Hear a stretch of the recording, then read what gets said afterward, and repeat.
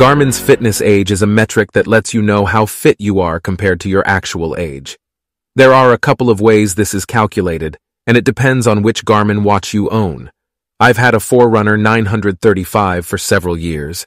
In my early 50s and with a VO2 max that fluctuated between excellent and superior for my age, the watch would tell me my fitness was the equivalent to someone in their 20s. That was very nice to hear, even if it did sound a bit unrealistic. In late 2021, Garmin revamped the metric for a select group of watches. Now, Fitness Age is not based only on your VO2 max, but also on several other factors. It is also not as generous when telling you how old you are fitness-wise.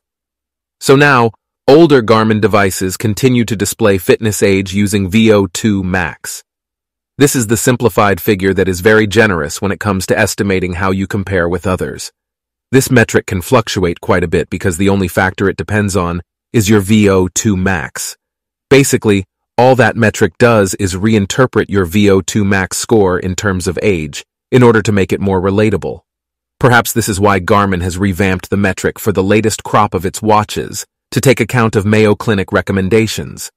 Their Fitness Age calculation now takes into consideration activity intensity, resting heart rate and body fat percentage or body mass index, BMI. Let's refer to this as Improved Fitness Age or Fitness Age 2.0. To view the metric, simply go to Garmin Connect, select Performance Stats, VO2 Max, view your fitness age.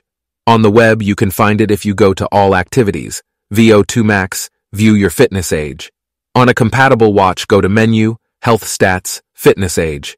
A benefit of the revamped calculations is that Garmin will spit out recommendations on how you can improve your fitness age. This could be by reducing your BMI, reducing body fat, increasing the number of vigorous days, lowering your resting heart rate, and more. Garmin also lets you know which of your stats are on target for your age. Just keep maintaining those.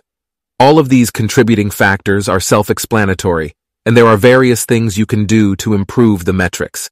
It basically boils down to exercising regularly, eating well, getting enough sleep, reducing stress, and maintaining a healthy weight.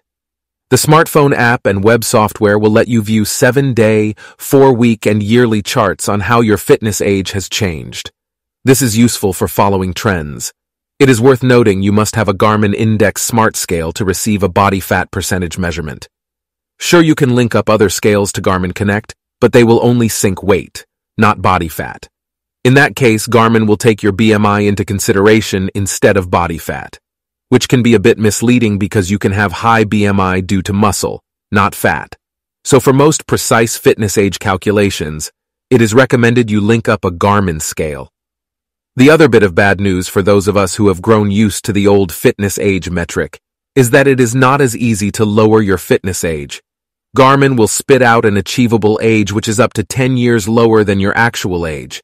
So there is a limit, which means if you are in your 40s and 50s, no matter how hard you try, Garmin will not say you have the fitness level of a 20-year-old. Perhaps saying that would be a bit unrealistic, so it is just as well.